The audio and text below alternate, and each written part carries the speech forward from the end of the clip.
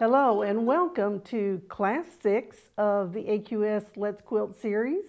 And we're going to be making 6 quilts in 6 weeks. And how are we going to do that? We're going to do it by using pre-printed panels. And you know, this program comes to us from our sponsors, Bernina, who's provided the Bernina 770 Quilters Edition machine, Branson, where we will be doing an AQS show in March. We need a cabinet, and that's provided by Tracy's Tables, Ironmatic ironing board, Star Forest quilts, and Panasonic with our double pointed iron. So those are our sponsors for this program, and besides that, we don't need very many other tools. We need a few rulers. We're going to be trimming our squares to 4.5 inches, so I have a 4.5 inch ruler. And if you had a 6-inch ruler, it just needs to have a diagonal line on it for you to be able to trim the squares. I have a 6 by 24 long ruler to cut strips. We'll be cutting some 10-inch squares, so I have a 12.5 inch, but if you have 10-inch ruler or 10.5 inch ruler, that works fine too. Fabric, we're using red and black fabric for our border today, and I have a Disney print that is Minnie Mouse that I'll use as the backing on this quilt. So we're going to be doing this Disney, Minnie, and Mickey panel, and it's red, white, black, and gray. So let's talk a little bit about the color first of all. I pulled out some of the blocks that we made in the Exquisite Scrap class because we worked there with a lot with color value. And one of the things that as we look at making these panels into wall hangings, you want to make sure that we feature the center of that. And so because of that, as I was working on this, I chose not to use any white in the borders, even though there's a lot of white in this panel, or gray. I'm only using red and black. But if you didn't want to use, say the color in your quilt that was the lightest was a yellow, and you didn't want to repeat that, you remember that when you have light colors, they jump forward. Dark colors recede. So if we don't use that very lightest, you could see that you could maybe use a tannish color or some other color that wouldn't necessarily be white, like is in your panel. That way it focuses all of the attention right on the design in your panel. As far as the other colors for the borders, you can see that as long as you have good contrast, and I'll just open these up and let you look at a couple others here, where we have a medium with a dark, you can see that works really well. And here we have something in the pink and red family with a dark, also works really well to put a framed border on your quilt. Now I want to walk you through the process that I used to determine what I was going to put as a border on this quilt. And so I think I've told you on some of the other classes, I do use electric quilt a lot for my designing of my quilts. Saves lots of cutting of fabric and lots of things that you might just end up throwing away. All right, so I tried it using red, white, and black. And if you look at this picture, do you see how that white almost takes over from the central design of the panel? All right, so then I went from, what if I use gray instead of white? Okay, so that's not too bad. It's a lot of little half-square triangles though, and I did it so that my dimensions would be even twos. So that's why I have the really small ones here. All right, so then I went with red and black. Now, do you see when I use red and black how all of the light parts of this really show up? And it just reinforces the red and black in Mickey and Minnie. Okay, so then I played with those half-square triangles and did a zigzag around. Again, it's okay. It's a lot of triangles again, and What I ultimately ended up with was 4-inch half square triangles so that I could make this halo of red. And do you see how that just pulls the red right out of the center and the black frames it? And then the red on the outside edge will be my binding. So that's what we're going to do. That's the design I chose. And so today we're going to take the Disney Mickey and Minnie panel and we're going to add on the half square triangle border. And then here along the edge we have just a solid border. So before we get started, we're going to take a short break with our sponsors. And when we come back, I'm going to show you how to straighten a panel. Most of them need a little bit of straightening. We'll be right back. As any artist will tell you, hitting the perfect notes means finding the perfect instrument, Bernina. So get the machine that always hits the right chord and start making beautiful music together. Bernina, made to create. Tracy's Tables has all of your custom sewing table needs. Visit tracystables.com to see the complete line of unique tables, carts, and shelves. And all of Tracy's Tables are made in the USA. Okay, so when you buy these panels, because of the way they're spun and wound very quickly onto a bolt, sometimes the design is a little askew. Now, you know it was printed straight because they have the selvages fixed on both edges. And so often we will need to straighten the panel before we can do anything with it. Well, so here's what I've done with this one. I have pinned it along the design right here. This is the selvage edge.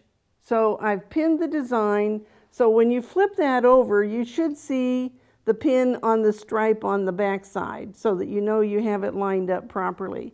I've done the same thing down both sides. All right, so now you know how I always talk about let the steam and let the iron do the work for us. So that's exactly what I'm going to do. And I'm going to be pressing toward the fold. Okay, get that straightened out. And you'll see that it kind of gets a little puckery as you get close to the center. All right, well, so we're going to start at our outside edge. And, you know, I always recommend glass head pins. And this is one of those occasions when they will be very handy because they're glass heads, which means I can iron over them and they're not going to melt. So I'm going to just press. Actually, I guess in this case I'm actually ironing because I am ironing the fabric toward the center. Okay, so now I've got that part all flattened out. One of our new sponsors for our program this week is Ironmatic, and they make this wonderful ironing board which has an iron rest, and the cover itself has a cotton layer, a wool felt layer, and then the cover. And it keeps it so your fabric doesn't slip. So I'm going to start at the top edge, selvage edge, and I'm going to press toward the center.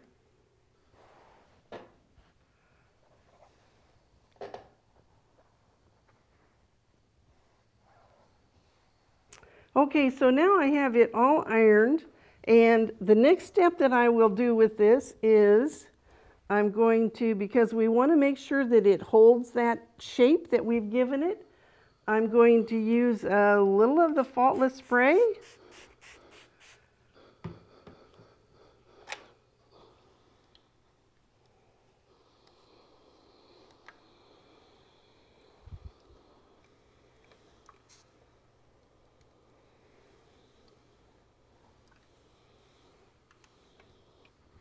Okay, so now the next thing that we're going to do is try to figure out exactly what size we want to cut this down to. So I'm going to use the big ruler, and so this is 18.5 inches. Okay, I really want to make sure that I can put 4 inches, and that's half of it. So 18.5 would be 36 37 inches. And so for us to be able to put 4-inch blocks on the edge of this quilt, it needs to be a multiple of 4, doesn't it? So if I have 37 inches, if I make it 40 inches, that would be 10 blocks, wouldn't it? And so that would be the sides of the quilt. And so we'll measure the across the width of it and do exactly the same thing.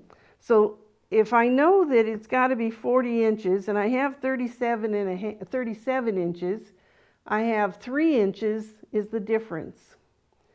So we want half of that on each side. So I'm going to take my ruler and mark an inch and a half from the edge to give myself a cutting line. And I'll do that all the way along. And in this case, because I have it pinned, I can cut it and just align my ruler and just make myself 2 or 3 points on here to align the ruler.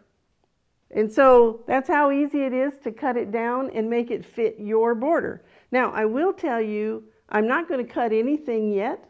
I'm going to go ahead and make my half square triangles so that I can lay it on that edge and make sure it fits before I do the cutting of the panel itself. So we're going to lay that aside for right now. And next we're going to work on the half square triangles.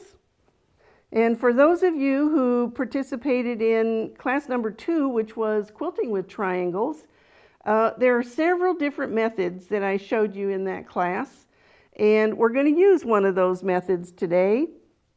And that is, we're going to cut a big square. And so I've cut one of black and one of red. And I'm going to turn it so that they are right sides facing.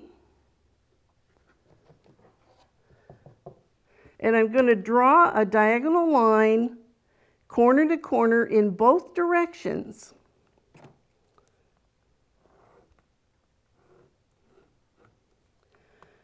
And you'll remember how I suggested that you start in the center so you don't drag your pencil along that bias line that we have right there in the middle. So there's one direction. Let's just turn this. And we're going to draw the line the opposite direction.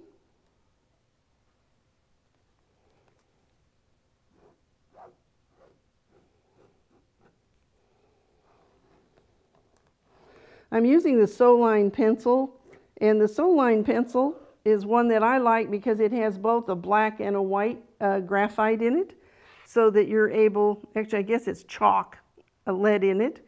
And so now I have my diagonals both directions. How did I size this? Okay, I want a 4-inch finished half square. Well, normally you'd say add 7/8 of an inch, but I always add 1 inch because then you can trim them down and all of your half square triangles are going to be exactly the same size. So if I have one triangle that's 5 inches and a second triangle that is 5 inches, if I do this and sew 1/4 of an inch on both sides of those lines, it will give me 8 half square triangles. It's a real fast way to make the half square triangles. So I've already done that. And so you can see that I've stitched 1/2 inch and I used black thread. I'm using 50 weight black thread for piecing. And so once we've done that, now we're ready to cut that in half. Well, cut it into 8s, really. So the first thing I'm going to do is measure 5 inches. Let's get this on a line here, 5 inches. And I should be cutting right across the X's that this forms in the center. You notice I stood up when I did the rotary cutting. That's the optimum pressure to make the blade work properly. Now I have this on a Lazy Susan, so I can turn it. Again, I'm going to line it up on 5 inches. And again, I should be going across the center in the opposite direction.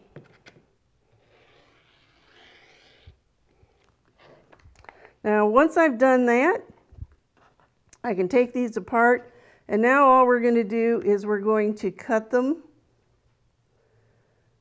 from corner to corner.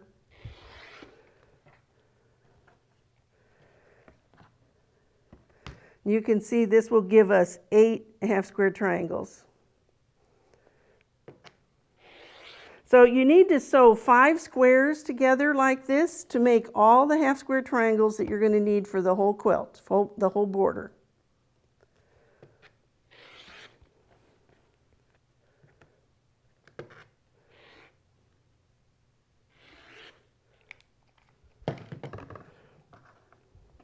Okay, now the next step is to do the pressing. A tip for pressing is that whatever side you want the seam allowance to fall to is the side you should pick up when you press. So I'm just going to pick up the black square or the triangle and set the corner, and then I'm going to press with the grain of the fabric so that I don't stretch that bias seam in there. Now, for this particular quilt, you will find that you can nest the seams if you press one that direction and you press one toward the red. So that's what I'm going to do. So as I do this pressing, I'm going to pair up my half squares. One toward the black, press the corner, and go with the direction of the green. The next one, I'm going to pick up the red side.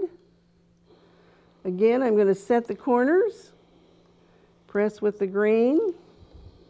And so actually you're saving yourself quite a bit of time if you do this as you're pressing, because you've got to be here and press them anyway.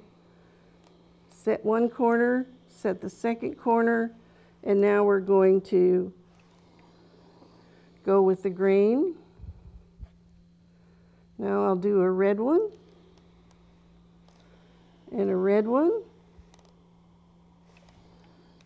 And that's how easy it is to press these. And so now I can lay these out here next to my sewing machine, and I know that I'm already have them in pairs to sew them together. We're going to take a brief word from our sponsor, and when we come back, I'm going to show you how we match these up, nest those seams, and sew them together.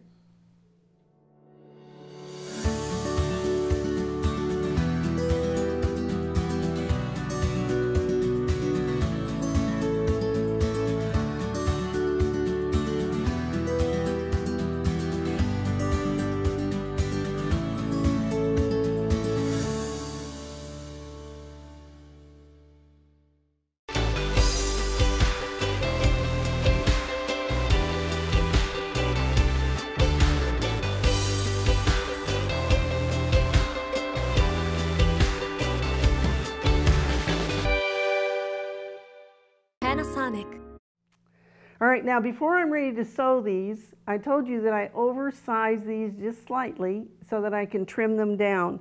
So that's what I'm going to do, and I'm going to use, these are 4.5-inch finished squares. So I'm going to lay my diagonal line right on my seam line.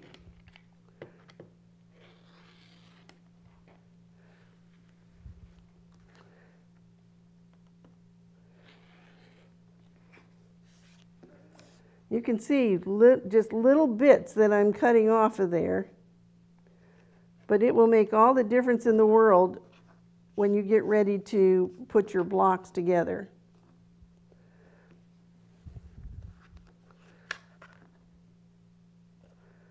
All right, so here's my cut end. So now I can lay the ruler right on those edges, align the seam line.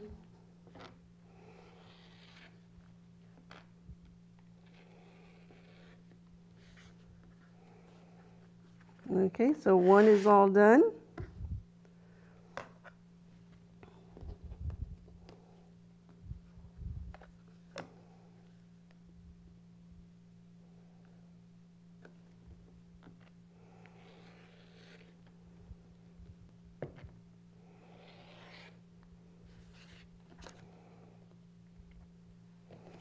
You can see it's not cutting very much off, but we'll be glad we did that. And then it also gets rid of these tails from the corner.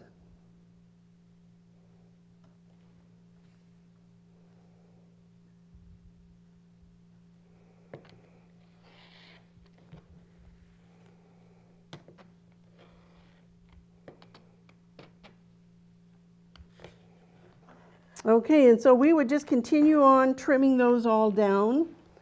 And so now here's where the fun part comes. All right, so I have 2 half square triangles, and you can see that we've matched reds and we've matched black sides. So the seam is right here and right here and right here. So I'm going to go through this, and I need 1, 2, 3, 4, 5 with the black forming the V. So that's what I'm going to do. And now, remember I had you do half of these with the seams going one direction and half of them going the other direction. This one has the seam going to the left. This one has the seam going to the right. And if I pull this back, do you see that they are perfectly lined up? Now, I do go through, and I don't use a lot of pins, but I do go through and pin this because it's right at the start where you're going to be starting to sew, to make sure that we got a pin that secures both the bottom and the top seam allowance. And then I just want to make sure that the bottom of it's lined up. If you want to put a pin here, you can. If you're kind of like me and like to fly by the seat of your pants and don't want to put a pin there, that's perfectly all right.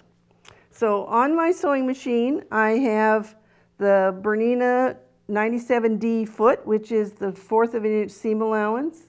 Now, if you don't have a foot like this, some machines will have a setting that's a 1/4 of an inch seam, or you can always take a piece of masking tape and take your ruler and make sure you put your needle up when you do this, but you can slide your ruler over so that it's a 1/4 of an inch from the edge of the seam, or from a 1/4 of an inch from the needle, and put this on your machine. Particularly if you have a featherweight or something like this, a lot of the people that have featherweights like to do that because then you know you're getting an accurate 1/4 of an inch seam line. So whether you have it built into your machine or you have a foot or you need to use the masking tape, it doesn't make any difference. Now on this machine, right at the edge of this foot is the 1/4 of an inch, and so that's where I'm going to place my fabric. And so I'm going to go slow right there. You know, it's always right at the beginning or right at the end that you end up with a little wider seam allowance.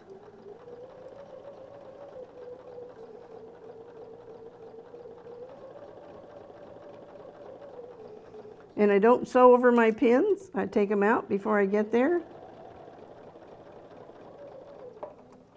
And I've cut my thread. And so now what you get when you do this is that you get, because I pinned that and we overlapped the seams, you can see that we have a perfect V and we have a 1/4 of an inch, which would be our seam allowance when we get ready to sew that to our quilt. So you would continue making pairs like this, and you need 5 pairs, 1, 2, 3, 4, 5 for the side, and you need 1, 2, 3, 4 for the top and the bottom. And then after you sew the sides on, then you're going to add this corner squares to the top and bottom, and it's just another half square triangle. It's just turned a little bit differently. All right, so we're going to take a short break from our sponsor, and when we come back, I'm going to show you the whole quilt and how easy it was to put the half square triangle border on it. The Ironmatic Space Saver is an award-winning ironing board. It's ergonomic and user-friendly. Strap your iron directly to it and hang it behind a door or in a wardrobe to keep it hidden out of the way. Visit ironmatic.com to get yours today. Okay, so now you can see that I have sewn both borders to this panel. And let me just walk you through how I did that. First of all, I sewed 5 black units together for each side, and then I laid that on the edge of my quilt to determine where I needed to cut. And so you remember that we had this gray border that runs all the way around, and you can see I have a wider border of the gray at the top and the bottom. I just have about 1/4 of an inch here on each side, but I trimmed it down so that it fit my half square triangle strip.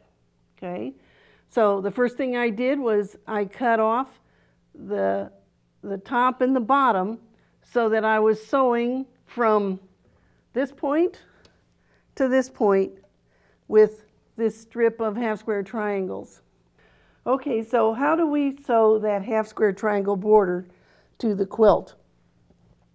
You're going to take the quilt panel and you're going to lay the border on it with the border side up. You want to be able to see right here where that cross is, where we sewed those 2 half square triangles together. By doing that, you'll make sure that you have the perfect V. So you're going to sew panel 1 on that side, another panel with 10 half square triangle units on the other side. And so now the most important part, and I know that a lot of people will just take a border and not know exactly where they need to cut it.